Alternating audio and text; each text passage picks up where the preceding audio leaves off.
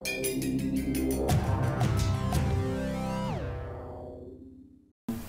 ឡូវយើងមានបច្ចេកទេសថ្មីហៅការដាំស្រូវមិនភ្ជួរជាមួយដំណាំគម្របដី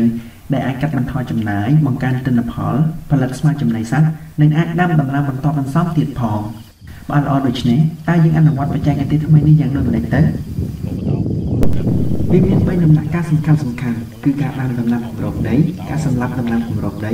និងការដាំស្រូវដោយម៉ាស៊ីនដាំដោយភ្ជួរ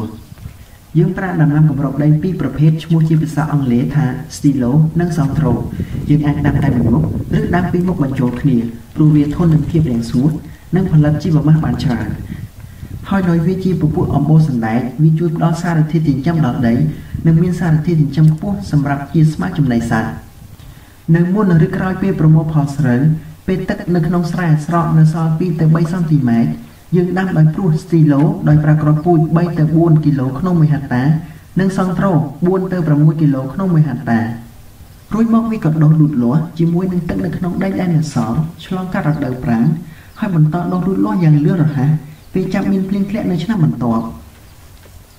3ទៅ4អាទិត្យមុនពេលដាំស្រូវយើងប្រើរលកកំបិតកិនកាត់2ដងខ្វែងគ្នា